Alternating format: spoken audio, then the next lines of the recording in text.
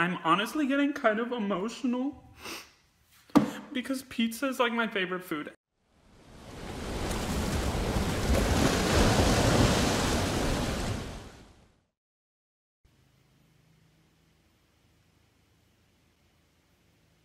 What's up?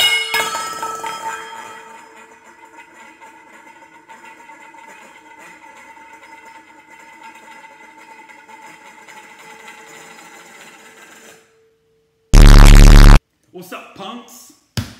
We're back with another video, and today, let's not talk about that. Today, we're gonna be doing a cooking with Patrick, because who doesn't love a good baking or like cooking video, you know?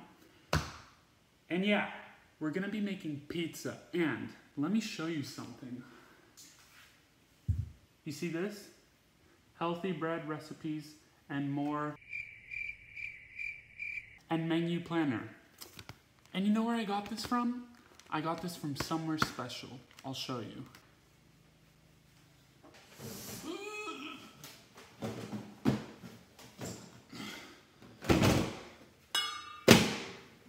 This. You may be wondering, what is this? It looks like some circa 1800s type of stuff, but right there, bread man. It's a bread maker. So, I found this and I was like, wow, this is really old. Like, I wonder if it still works. And pizza, bread in it. And I was like, why not make some pizza dough? Because I was just flipping through this recipe book, and if you go to page 17, pizza dough. So that's what we're gonna make today. So I'm gonna just put this thing off to the side like right here. And first what we gotta do is prepare the dough to go in there. Let me get all the ingredients. So today, we're gonna be making a 15-inch pizza, and it requires warm water, olive oil, all-purpose flour, salt, sugar, and yeast. So let me go get those. I got the warm water, I got the olive oil, I got the flour. Look at this. Save 25 cents. You know I'm all about that coupon life. Gotta save those coins. I got the salt. I mean, I don't need any more salt in my life, but I'll make this exception because pizza's really good. What was next? I got the sugar, and I finally got the yeast. I don't use this stuff often. It's just kind of weird if you think about it. Like, there's like living stuff in here. Wait, does that mean yeast is not vegan? I don't know, because yeast is alive. I don't know exactly what it is. Isn't it like a fungus or something? Does that make it vegan or not? So now I gotta find a bowl to mix all this in. Like a big bowl, you know? A big bowl. I think this bowl's pretty big. It like covers my face, and I think it'll hold everything still. Let's use that.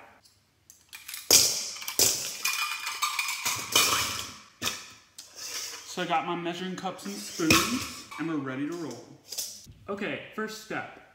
Add all the ingredients to the bread pan in the order given. Bread pan? Is there a bread pan in here? I gotta find this bread pan, hold on. Okay, I think I found it. This looks like the same shape as the bread maker, and there's like this thingy that you put like... I hope this works.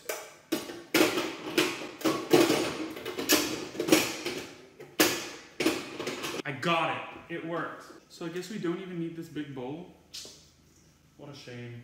So first we're gonna put in the water. It asks for 1 1/8 cup warm water. 1/8 cup? Who has a 1/8 cup? I literally only have a 1/4 cup. Do people actually have a one? Those people probably have their life together, honestly. How many spoons is a 1/8 cup? You know, I could just fill this up halfway, because 1/4 times 1/2 is 1/8. Quick maths. But I want to be as accurate as possible because I actually want this to taste good, because pizza is my favorite food, and if it doesn't taste good, I might actually be very sad. So, let's see. 1/8 cup is 2 tablespoons. Oh, okay. So just 2 of these. So it said 1/8 cup, so that's 2 tablespoons. Okay, wait. Before we do this, I want to do an experiment. So I have my 1/4 cup. if I put the 2 tablespoons in here, will it actually be half of it? You know, it's half. I guess they weren't lying. So now we need the 1.5 TBL olive oil. It's TBL tablespoon, because I thought tablespoon was always TBSP. Whatever, I'm just gonna do tablespoons. Here we go. So now we need to add the flour, and we need 3 cups. Dang, that's a lot of flour. I've never used 3 cups of flour for something before.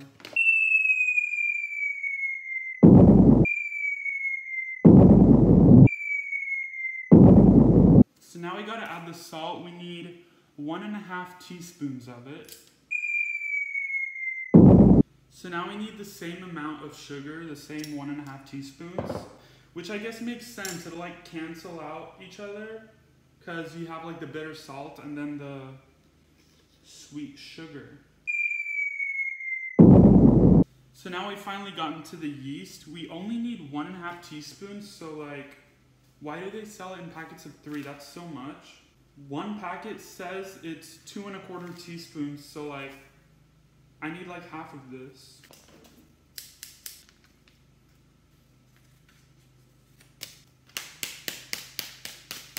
Okay, so this is kind of weird, like, oh, I just spilled that everywhere. I always thought yeast was weird, because like all that yeast in there is alive. It's, who put you in there? Who captured you? Are you okay?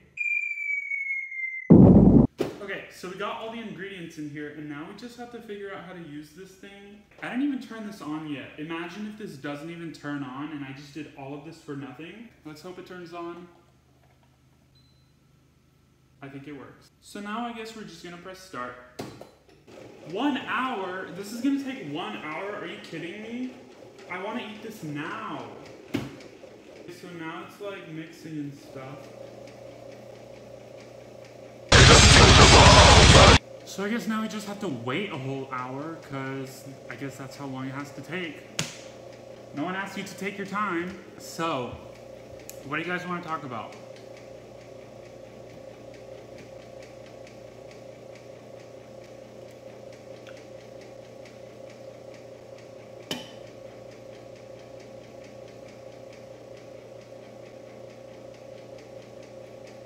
You know, I think I'll just go like take a nap or something. Hi, so we're like 10 minutes in, and I'm looking at this, and I'm like, this isn't like turning into a dough at all. So I looked at the recipe book, and it wasn't 1/8 cup water, it was 1 1/8 cup water, so I'm gonna put that in real quick.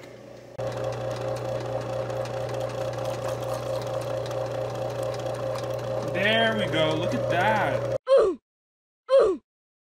It's a piece of cake to bake a pretty cake. If the way is hazy, you gotta do the cooking by the book. You know you can't be lazy. Never use a messy recipe. The cake will end up crazy. If you do the cooking by the book, then you'll have a bring it down, bitch. Let me see you back it up. Drop that ass down low and pick that motherfucker up. Bring it down, bitch. It's done. Okay. I guess it kind of did rise. It didn't rise that much. Actually, yeah, it did. That's a good lump of dough. There's like some pieces here, but... Ooh. That's good. Okay, let me get a board.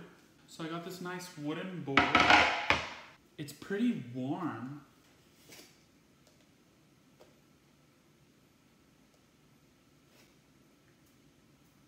Okay, so now I have to flatten this out. And the recipe says that it's a 15-inch pizza. I'm kind of scared. I don't want this to break. Should I try and like... I don't even know if that's doing anything. Let's see where this is at. It's at 10 inches right now. We need 5 more. Ooh, you know what'll work well? This. This is really heavy. This is solid marble. So I think this should do the job. Oh yeah, that works so good.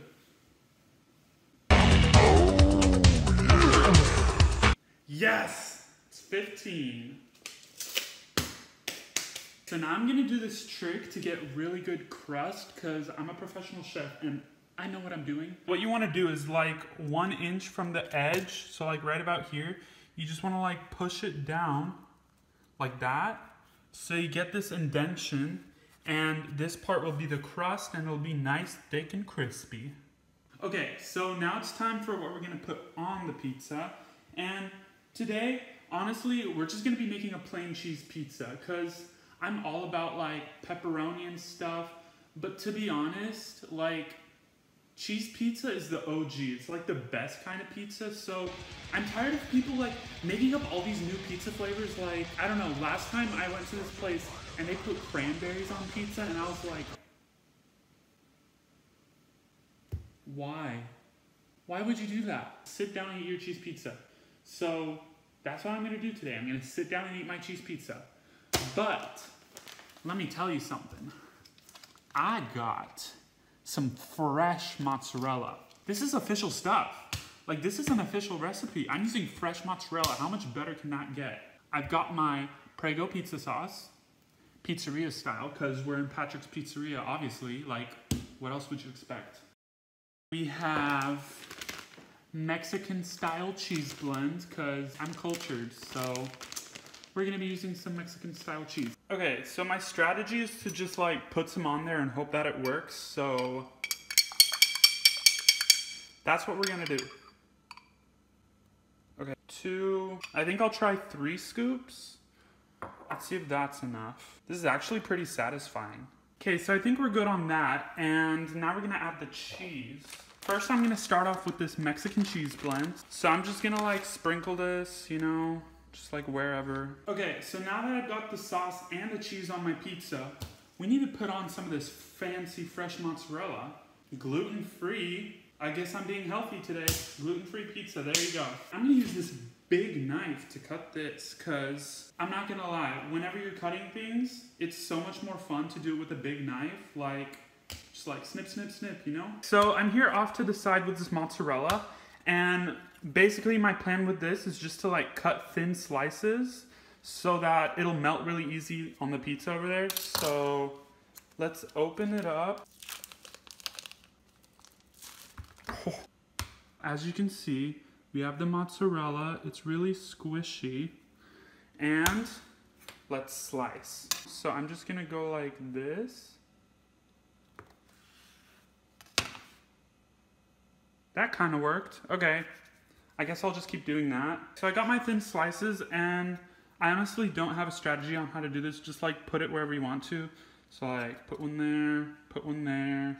Just try to be like proportional, you know what I mean? Okay, so I got my pizza, and now I have to put it in the oven, and I honestly don't know how long to put it in for.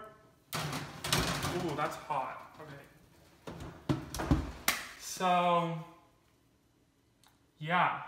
Okay, so it's been like 13 minutes, and if you look at the pizza, right now it looks pretty good, but like the crust isn't that golden brown color that all the pros say that your crust has to be. So, I don't know. I think I'll let it wait, but it looks really good, and I'm honestly getting kind of emotional because pizza is like my favorite food, and this pizza looks really good. Okay, so the pizza is actually done, but like now I have to wait again because the pizza has to cool down. Again, stupid pizza has to take it. So instead, I got my drink ready. I got a Capri Sun. Obviously, if you know me, I'm basically like obsessed with Capri Suns, and I've been obsessed with Capri Suns like all years of my life, so I'm pretty excited to drink this today. And now, once again, don't worry guys, this is not sponsored. This is just me enjoying my Capri Sun. Okay, but honestly, Capri Sun, if you're watching, you should sponsor me. I'm like a really big fan. I have really good opinions on all the flavors, so if you get a new flavor, hit me up. Finally got the pizza to cool down enough, and I cut a slice. Here it is. Honestly, this looks so good. Okay. So as you can see here, this is the crust to cheese ratio. I think I should have spread it out even more, but then it would have been bigger than 15 inches. So that recipe is false. Anyways, I'm gonna try this, and yeah, I'm really excited. Okay, here we go.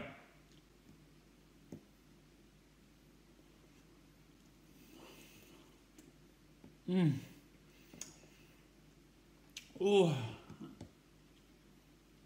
yes.